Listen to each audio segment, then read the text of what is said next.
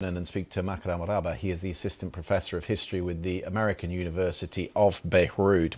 Thank you for being with us. I mean, I just want to get some impression from you of how wide-scale this was, because one of the videos that our BBC Verified team has been looking at comes from inside the Bahman hospital, and you see injured and dead people in corridors and doorways, doctors squeezing past to treat them. So, I mean, we are talking about an attack that is affected hundreds and hundreds of people here. Well, the amount or the massive scale of this attack has extended all across Lebanon, all the way into adjacent Syria.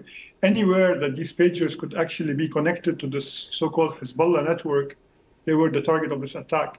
And while many of these injuries did happen in the southern suburbs of Beirut, where Hezbollah's stronghold is, Hezbollah had to go outside its own safety zone to dispatch many of these injured people to other hospitals, because this attack has proven, contrary to what Hezbollah claims, that its so-called healthcare sector is not really geared towards such a massive attack.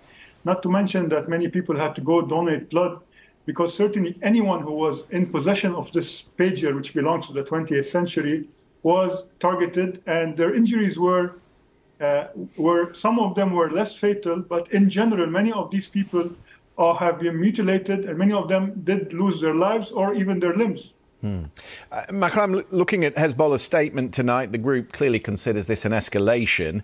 What happens next is less clear. The one thing I would point out is that if you're going to take on the might of the Israeli Defense Forces, you need some means of communication.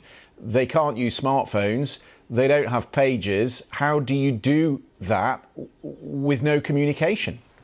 Well, sir, you're assuming that Hezbollah does want to take Israel on.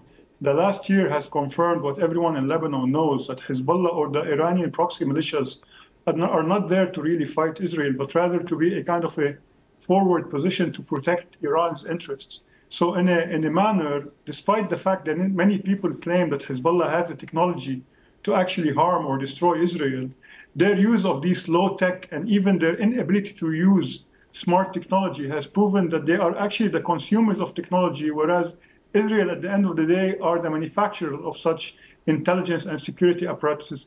If Hezbollah or Iran decide to use more sophisticated weapons, it's no longer a confrontation between Hezbollah and Israel, but rather a confrontation between the international community and NATO and the United States and Iran directly. Right.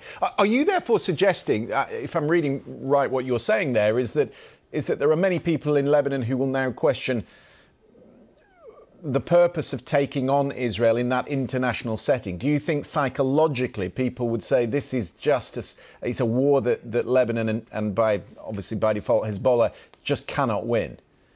Well, it's not a fight that can't win. It's a fight that should not take place, because Hezbollah and Nasrallah have claimed that this is a so-called war of support for the Palestinians and the people of Gaza. And as you see what has happened in Gaza, that the entirety of the so-called Iranian proxies did not really contribute positively in helping their fellow Palestinians. So at the end of the day, Hezbollah has proven that it's all talk and no play.